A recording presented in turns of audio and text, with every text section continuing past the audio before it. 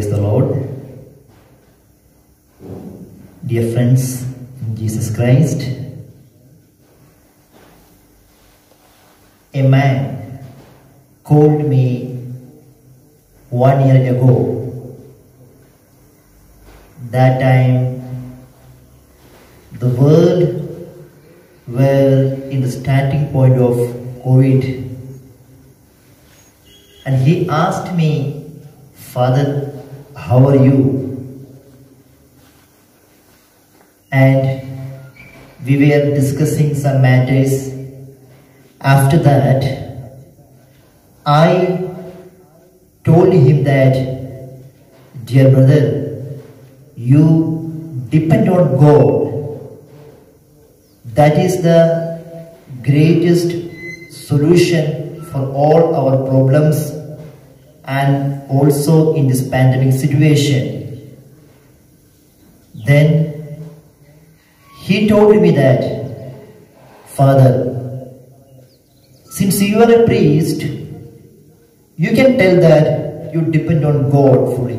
But as we are leading a family life, in our style of way, in our family life, we need money. That is the important thing in our life. Without money, without the prestige, without the power, we can live in the family, we can live in the society." And I told him that, "Okay, take care, be safe." The same man recently called me, and he shared some of his views. Then he said, "Father, a year ago, you told me that you depend on God, and now I understood that this is the situation. We only depend on God. That is the important thing in family life as well as in the community life. Because even though we have money, but that is not the solution for our sickness. Even though we have the prestige, we have the power, but still that is not the solution for development of our life. What is the solution? The primary source, the ultimate source is none other than God." So he experienced that it's only God can protect us. It is only God can help us in our day-to-day life.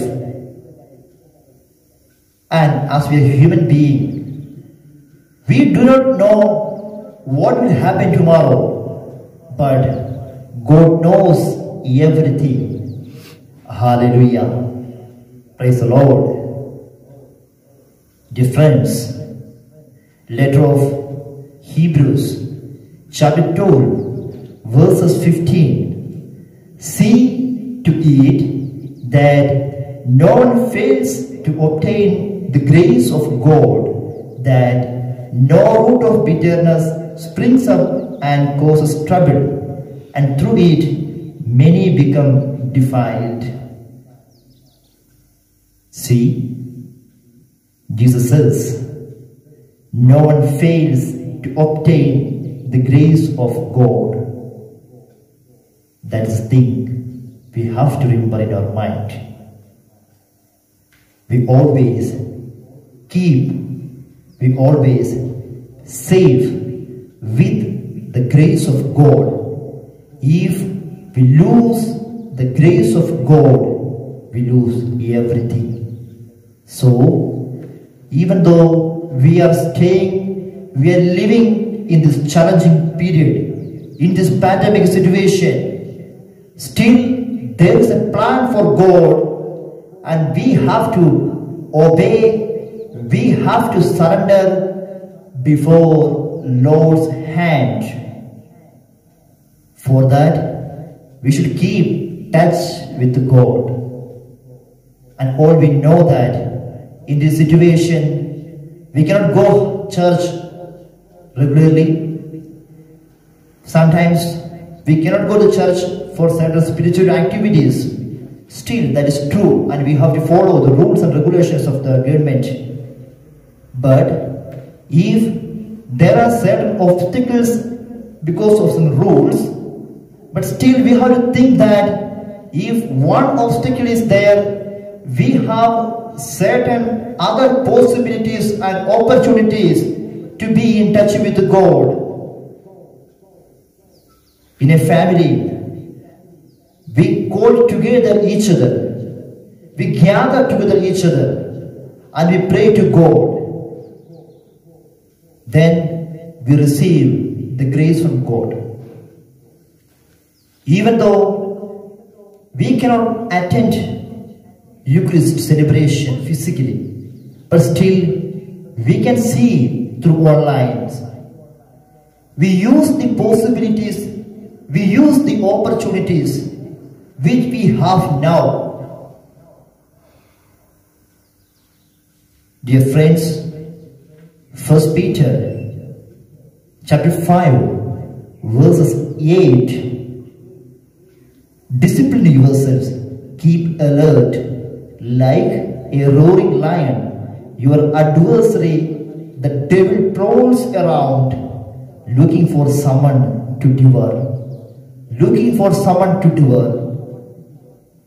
We have to be aware that Satan is always behind. So, what we have to think, we have to aware, we have to listen the word of God, and we always be in touch with God. Always we are free. Still we have the opportunities, we have the possibilities, whether we have to be in touch with Jesus or not. Dear friends, in our last judgment, Jesus will speak to each one of us. Book of Revelation, chapter 2, verse 4. But I have this against you, that you have abandoned the love you had at first. Remember then, from what you have fallen, repent and do the works you did at first.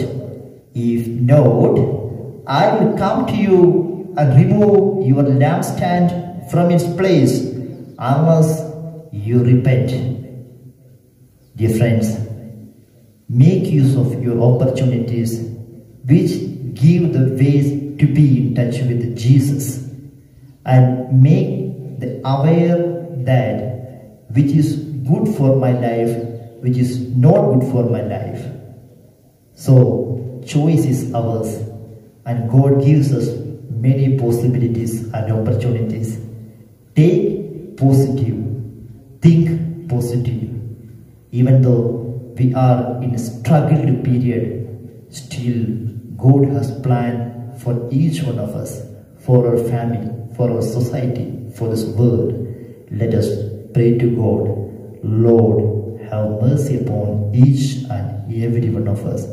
May Lord bless each and every one of you. God bless you. In the name of the Father, and of the Son, and of the Holy Spirit.